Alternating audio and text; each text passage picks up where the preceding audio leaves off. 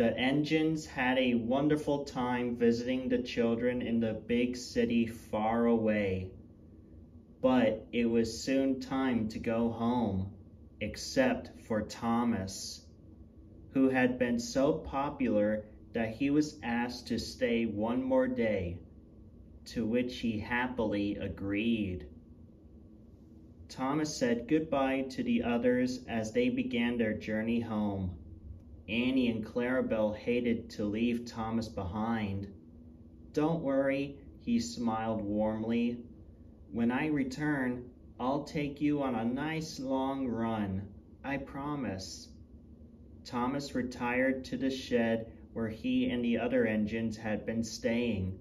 It was now empty, and Thomas began to feel a little lonely. "No matter," he said. "Tomorrow I'll spend the whole day with the children, and then I'll be on my way home." The next day was a whirlwind, with dozens of happy children clambering up and down his footplate. "This is wonderful," he told his driver and fireman. "I love the big city. I could see why so many engines like to call this place home. I would love to live here too." But then Thomas had a thought.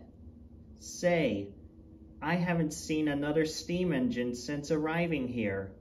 I wonder where they are." His driver and fireman traded nervous glances.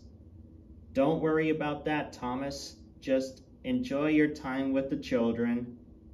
Before Thomas knew it, the day was over and it was time to go home. As Thomas made his way down the line, the weather changed. Dark clouds loomed overhead, and a thick fog began to settle. Thomas was finding it hard to see. The signalman was having difficulty too, and sent Thomas down a different line by accident. Soon Thomas found himself in very unfamiliar surroundings. He could not be sure, but he felt as if he was being watched. Up ahead, they could see the outline of a sign through the fog. As they approached, it read, "Diesels, park here." Diesels? Thomas spluttered. Then the fog began to lift, and Thomas saw only trucks scattered amongst the yard. "Phew," he sighed in relief. "It's only the machinery." Suddenly, a large diesel sped by him on the next line, blaring its horn. Another diesel thundered by in the opposite direction, blowing exhaust in Thomas's face. Thomas jumped, and without thinking, he darted forward, leaving the yard as fast as he could. On all sides of him, he could hear the growls and snarls of the diesels. His driver regained control when the yard abruptly thinned out, and they found themselves in a row of dark sidings where no diesels could be found. Thomas saw the outline of a steam engine and gained confidence. "Hello," he said. "Could you help us? We need to find our way back to the main line." But the engine didn't reply. Thomas tried again. Hello?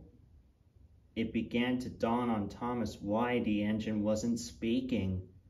As he looked around, he saw other engines too, sitting motionless, rusted from smokebox to cab, with "scrap" written in broad white chalk letters along their boilers, which made Thomas feel very, very sad. "Oh dear," he said. "I've heard the stories, but I didn't think they were true." His driver and fireman clambered down and inspected. Now you see why you haven't met other steam engines, Thomas, they said. The truth is that there aren't many left. Thomas's heart sank. You are lucky to work on Sodor, Thomas, said his fireman. There, you don't have to worry about being scrapped. Sir Topham Hatt will not allow it. But, added his driver, over here it is a different sort of place. I don't think I would want to live in the big city after all, said Thomas sadly. I want to go home. Soon they found their way back to the main line and were on their way home again. Thomas was a little engine with big aspirations, but he was happy to work on his little island where he didn't have to worry about whether he'd still be in service the next day or not. He only wished there was a way he could help other engines find their way to better homes too.